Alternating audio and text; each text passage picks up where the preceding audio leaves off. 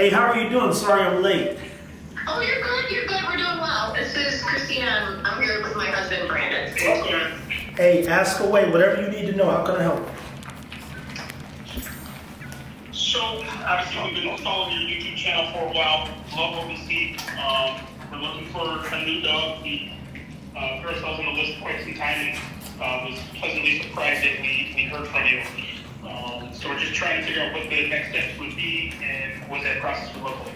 Okay, well, let me give me the phone. What I'm actually about to do is send you a video. You guys are looking for a boy?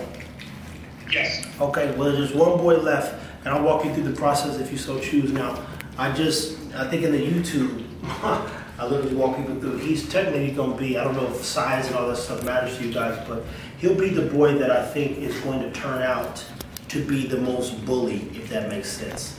He's got, and I'm gonna do videos. I mean, I'm literally gotta keep reminding these, and forgive me, but these idiots that message me all the time. Hey man, how I get my dog bigger? It don't work that way, man. You gotta let him just grow up. So the one I'm keeping, he's the smallest of the boys. The blue boy, he's tiny, but there's a video coming through right now. Like when you see, this is the last boy, and I'm surprised.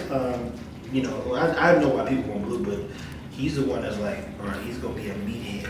And he's still. Yeah, we actually have a blue one now. He's from a rescue. We had another blue that was also a rescue, so we do know that we love blue. But he's so cute. Yeah, so you see that? God. You see, and you can see the difference even as you scroll through the video, watch the video, and the two's structure, head structure, all that stuff. They're gonna be. He's gonna be a nice dog, but I'll walk you through the process objectively. If you want pet home, he's $4,000. You want breeding rights, it's $6,000. I got all their paperwork. If you ever lose it, I can get it back to you. If you say, hey, I don't know if I want to breed now, I want to breed later, you buy pet home, you can call me. I'm not the breeder that disappears. Clearly, that's evident by now. But if you say 2 years from now, hey, I think I want to do breeding rights, pay the last $2,000, I send you the paperwork, and you're good to go. You guys are doing all of your handling and shipping side. What that means is we normally have people either fly in or they'll find a flight nanny. And if you want his ears cropped, that's simple too. It's an extra $220. That's what my guy charges me, so I'm not making no money on it. But that's going to take place on the week before November 23rd, when the pups are ready. Oh, okay. Okay, yeah, that was one of our questions. Both of our past dogs had crop ears, so we do like that look. Hey, yeah, no, I literally told my guy Juan, I said it might be 3 dogs because the guy who's getting the blue boy, he said he wants to keep his ears. He's got 2 boys with ears. I said, that's fine, man. I'm asking to be sure. But my dog, definitely the female that this other girl's getting, the black female, that's Merle. And then if you guys get this boy, that boy there, his ears will be cropped at 7 weeks. So I'll do all the healing stuff. I'm pretty good at getting them ears healed pretty quick. So I got a couple tricks up my sleeve because I'm like, I know. How long have you been breeding for now? Technically since I was 13. Oh, wow.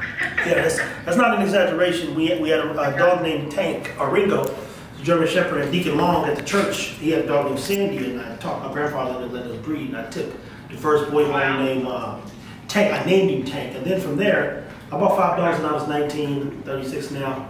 I was doing it for 15 plus years, and I got really good at marketing and branding, so what I realized was that nobody actually cared about the dogs. And I've always been obsessed with dogs and had literally tons of dogs.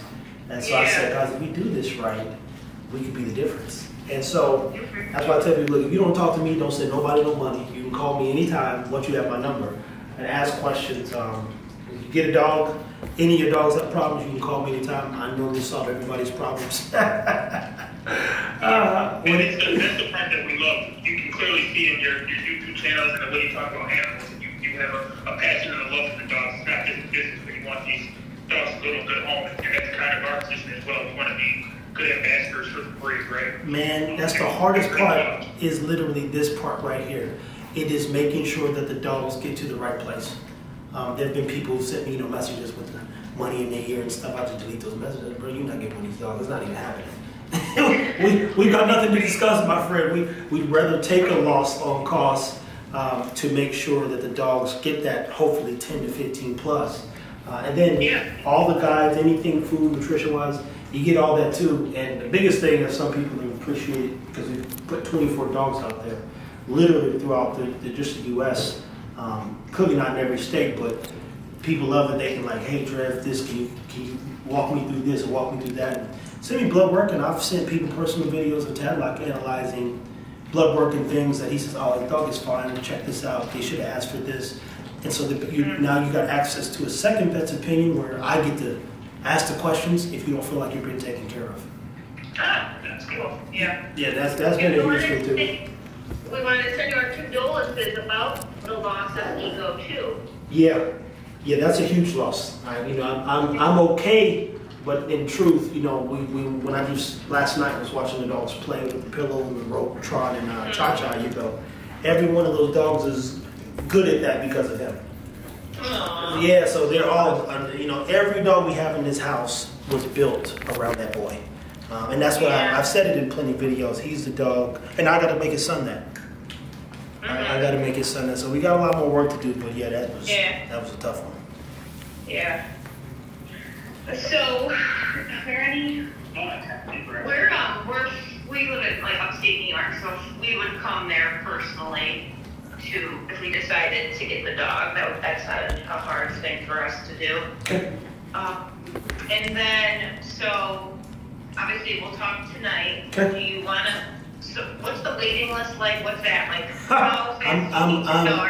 I'm calling you guys before I call the next guy, and he sent photos of his big boys, grown boys. So there've been we got through everybody who was waiting for a mirror and Ego, and quite a few people responded. So we got 1 boy, 2 girls left. Everybody's kind of looking for that boy. One of the girls, the woman who's buying one of the dogs, she says, "Man, I know I said I want a boy, but can I switch?" So she switched, which opened up the last boy, because she goes, "I just feel like that video, like she's talking to me." I'm like, I gotta have her. So it worked out, but when we're making phone calls, I would tell you guys the sooner the better. But because I talked to you, I'll wait for your response even when I get off the phone with him. Because now it's in that we'd like to know where the dogs are going. I'm asking certain people, hey, what kind of development do you need? These are the baby genius stages, and I know how to bring up a Yeah. Okay, cool. I do have a random question based on your experience. Yeah. What usually leads people one way or another to pick a female versus a male dog, or does it just come down usually to preference? I think that some people don't want to deal with some of the bleeding stuff. And then I do think also people think that boys are easier to manage. But a female dog, in my experience, is the best dog you could ever own. Interesting. Yeah, I grew up with all male dogs. So. It's a hard pill. Like people understand. Like when you look at the animal order, what do the women do in the Lion King? The women go do all the work. Wolves, the female leads the pack and she does all the hunting. Yeah. So everywhere you go, a great female can manage your whole yard. So even when Zara's fussy, you see that, but like every dog knows not to bother her. And when they do, she's like, look, I didn't even come out here to be bothered, but now you're testing your luck. And I'm your mom. She's a mom to a lot of them. So they just get swayed, and then other times they be really wanting to breed. So most of the time, we're surprised that we even have any females left, because normally everybody in mom like, man, I need a girl, Now they're like, man, I need a boy, but I think it's because they like, I want an Ego or something. Yeah. Well, I appreciate your feministic approach. Hey, I'll tell you right now, I always will be a girl dog dad. And so it's my thing. So after this, I'll keep 2 more girls, but it's all for me. I love the way the females act and who they are. Interesting. That's awesome. Cool. Very cool. Yeah. And then I know you mentioned the time frame for the ear cropping. Yeah. When do they usually leave mom? Is it 12 weeks? No, mom's gone. She's done. Oh, okay. So they're already done with mom. Yeah. Right now they're getting to. These pups have got some teeth. So how old are they? They turn 4 weeks old Friday, and I think a good portion of it is due to some of the nutritional tricks I've put into mom. And every pup is just getting better and better. But 4 weeks old, once I see the teeth come in, we switch. And this has been the most intelligent, active group I've ever had. Very cool. And we're looking for a little. So our bully right now is, from my experience, a true bully because he doesn't want to do anything. He's super lazy. But we're active people, and we're looking for a dog who's going to be a little bit more active with us than this guy. Even though we do love him dearly. No, I get it, man. Well, if you follow, we only breed with the intent to make sure a dog, for one, can walk him out. We saw that point forward. The minute Maestro gets his his first little round of shots at 8 weeks, he will start his mile journey every day. It's one of my rules. So every dog in this particular litter should be able, I mean, they're already moving crazy now. They're moving like 4 weeks old. For them to be moving like this is literally nuts. But no dog leaving my house should be able to walk 2-3 miles if you need him to. Now, nobody's going to be Tron, to be very clear. Tron's a different breed. He's a different breed. There's no dog in here that could probably keep up with Tron. Everybody has an off switch. But Tron just keeps going and going and going. But these ones will be good. Stan keeps a mirror on the treadmill. You guys know Ego was active every day since the day he was born. So there's no doubt in my mind that these ones are going to stay pretty motivated. You're right about the true bullies. They can't do nothing, man. Yeah, that drive me crazy. That's how Baloo got put out. He said, hey, somebody come get this dog. I paid $7,000 for Baloo. He got to go. That brother won't even walk around the block. I'm telling you, you couldn't get him out the front door, and if you'd have to drag him halfway down the block just so he can get his head. Like, bro, you're not going back to the house. You got to finish his block. So, man, look, I don't know why. I think it's because he looked like a little Ninja Turtle, man. Yeah, so after you're getting your crop to heal it, when would the best, like, what's the time frame for like pickups in December? No, you guys come that weekend. So the weekend of the 23rd, all dogs can leave. Oh, okay. Yeah, because we'll be at the 8-week mark. See, 8 to 9 weeks is when we like to get them gone. At 10 weeks, because I mean the way these dogs are moving too, they need to get into their leadership and know who they kind of like the roles are. In a 4-day time frame, I can make a dog mine, and so I'm very good at this thing when it comes to dog development. So some people are like, hey, you gotta come get this dog, man. Like these aren't the bullies online. They need structure. They need the discipline, and discipline meaning consistency. They need to know who's who's in charge, so that, believe it or not, AKC wrote a study, and between 8 and 16 weeks, the dog's character forms. So in our case, the 23rd, Kate, she's coming from Alaska. She'll be here. She's coming up here to grab her dog. She actually going to Oklahoma game. We're going to drive, grab the pup, and then fly back. Okay. All right, cool. Any other recommendations? Like this dog that we have now, even though we have our other dog, is pretty unenthused. Like I said, doesn't really care much about other dogs beyond that initial breeding. With a puppy, any recommendations on your part of how to kind of things to be aware of in those early stages? Well, you'll have me on speed dial, but 2 things I would encourage people to do. Keep the dog separate for the first 2 weeks. Make sure it's confident and comfortable. Slow introductions, depending on your dogs. Nobody technically ever sees the puppy in my house until it's like one at a time. And then the first almost 6 to 8 months, the puppy never gets to play with any of the dogs we have back there because it's too rough. Too rough. And I'm actually going to do a video on tipping the scale. So you've got 2 things that get the best of a dog, both confidence, and then you've got the dog who becomes defensive, right? So in this case, you can tip that scale if something happens or a dog reacts or nibbles at him if he gets too close to his food. And what you don't want in a bully, especially mine, come to mind world, is for them to ever get, we'll say auspicious. Like, hey, what's going on here? You know, and then if they have to become defensive, now you have a whole nother problem. Because like Maestro, he's the one, like Ego was, gonna go with me everywhere.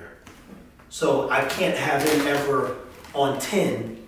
He needs to be at about out of 5 and then have good judgment. So early introductions are good, like, hey, look at, but then that isolation to a degree, where you just let the pup grow up, get familiar with you guys, and he's gonna walk in with tons of confidence. It's gonna make your life easy. But if that bully gets defensive or anything, just keep them separate until you really build them out over a 6 to 9 month range. And at 9 months, is when the dog kind of has a good idea, and that's when they begin to test you. 9 to 12 months. Yeah. We had those initial conversations, so it's good that you're here to give that confirmation about what our initial plans to execute that work. Oh yeah. No, that's what I said. Anybody buy a dog from me, I'll tell you exactly what to do, what not to do, because I know exactly who their parents are, how this breed functions. I come from game dogs, highly motivated dogs that will walk through a wall if need be, and my grandparents, people walked out the gym with them. They were also just good dogs because of me. And so I read behavior, and I don't put half the stuff I know online. I just pretend to be an idiot and talk a lot, that's all. But yeah, any questions, let me know what you're thinking. I guess I won't make a decision until you guys do. I'm going to jump on the phone with a few more people. And once you make your mind up, how it goes is you'll send $2,000, and the goal is to have the dog paid off, whatever you choose, breeding rights or not, have him paid off before you pick him up. That's the biggest thing. Okay, and I've never been on a plane, like, traveling with a puppy. How does that work? Obviously, you have a little carrier. Yeah. So he won't leave. All airlines allow that? Yeah, but some of them will threaten you. Like, hey, if anything happens, you never can fly America again. I'll be like, yeah, whatever. Boo-hoo. Yeah. so in this case, they'll put you in a seat, and you got your carrier, and as long as the dog, which you can fit between your legs, you're good. So most of them don't even care. They won't even say nothing. But it's an extra $90 charge. Yours will only be one way. Okay, that's easy enough. Yeah. And even Jamarcus is going Monday to go bring me back a bulldog. Oh, funny. Yeah. We got more dogs coming. That's the other thing too. So. Oh, that's a good question. But that was my last question for your phone. If we didn't end up with anybody in this litter, are there other anticipated litters for next year? Yeah. I would tell some of the people like yourself who are serious. I tell hey, 1K secures you get a dog. Hera will be bred. Cha-Cha will be bred twice. And Hera? Yeah. Okay. And Cha-Cha will be bred as well going into and Amira again. She's getting bred right back to a dog named Frank the Tank. And everybody will be bred out by the end of 2025. And then there'll be no more breedings. Time frame too. Yeah, no more breedings until 2027 after that. But if for those people like, hey, I want first pick on such and such, they go because there's no way to call you guys back. I'm like, yeah, we touched everything, but a pay waiting list. Just make sure that you're my first phone call. Depending on what breeding you're interested in, if you see something, you guys get kind of like first right of refusal. Okay. And that's that. But whatever you decide, it's all right with me. I appreciate you guys, and I'm glad you jumped on the phone. As I tell people, talk to your breeders. Thank you again for all that time. We enjoyed talking to you. We'll be in touch. Sounds good. You guys have a good night. Okay. All right. Hey, that was a good phone call, wasn't it, y'all? Like, you go, Tifa here with FBTV TV. That's what it's like when you call a breeder and you're asking good questions and they're sitting there with their spouse and they want to know, hey, can you tell me a little bit more about the dog? We have a dog. How do you do that? I'm like, this is how you don't fuck this up. It's by asking someone how to take care of your dog. And the hardest part about this whole fucking thing is watching these, look at their faces, man. Look at these puppies. Like a child, they didn't ask to be here. I've kind of taken that role of, well, you guys are here. And I think the world is interested in you. I got to take care of you, and I want to keep people inspired to do the right thing. And that is something like that. Hey, let's talk. Let's talk. Call me. I literally told them, like I said, sorry I'm late. I told them I'd call myself. We was working on another episode. I thought I could finish at the time, but we didn't. Shout out to them for jumping on the phone. It's no harm, no foul. People don't buy the dogs. Somebody go get all these dogs. Believe me, that's not an issue. A lot of times, my fear and the issue is that people don't care as much as I do, because all this costs money. All this costs time, energy, and effort. And God, these are some great pups, and I think they belong in an amazing home with amazing people. Guys, take care of your dogs. Thank you as always for watching FBTV TV. This is the way you're supposed to talk to your breeders, man.